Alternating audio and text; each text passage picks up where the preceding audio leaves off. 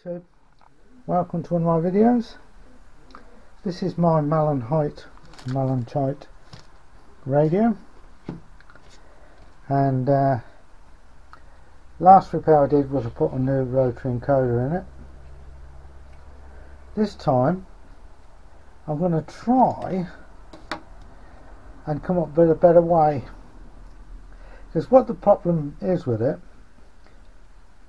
you switch it off and it still discharges the battery. You know, it's like a standby switch. This one, push button switch. It's not in the battery line.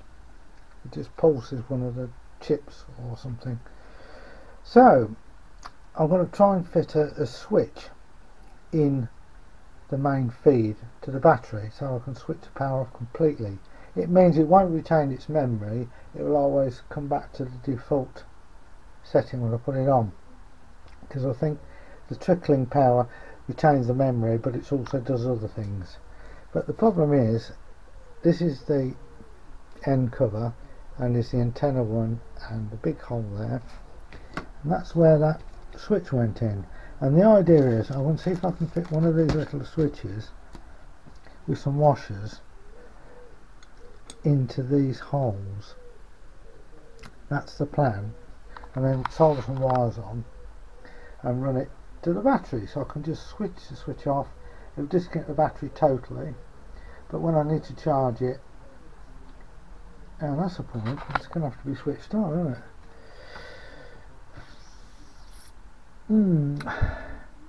Yes, I forgot about that.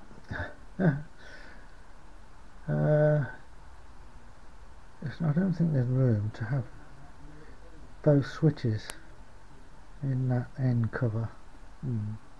Don't know. I'll investigate. Well, it is possible to get a little toggle switch into the case of a Malahit. I've just managed to do it and retain the original switch. So I've just got to put it back together and I'll be able to switch it on and test it. Well, the test is going to be related to it charging and holding its charge when it's switched off. Right, let's switch it on. Right, it's coming on now.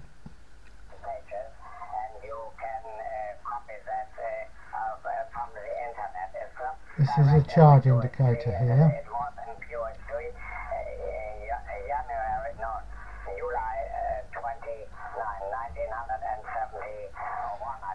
So it's all working.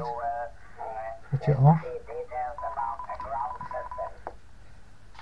Let it fully charge. And I've got 2, maybe 3 spare batteries, new ones for these radios. So if its battery is faulty, it's been damaged because of the way it's been treated, I can always fit a new battery as well. Okay, it's now fully charged, and what I'm going to do now, see, there's the charge indicator.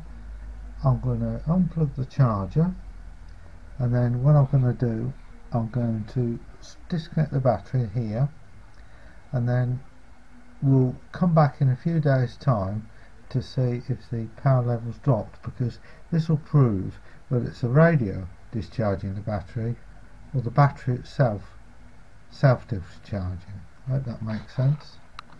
So catch you in a few days.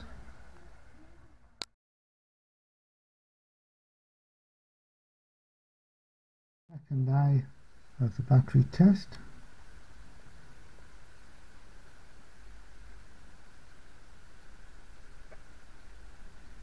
Battery indicator hasn't moved, so that's looking good.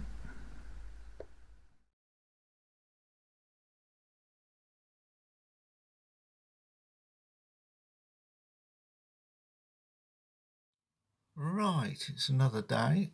Excuse the camera going out of focus. Let's switch on.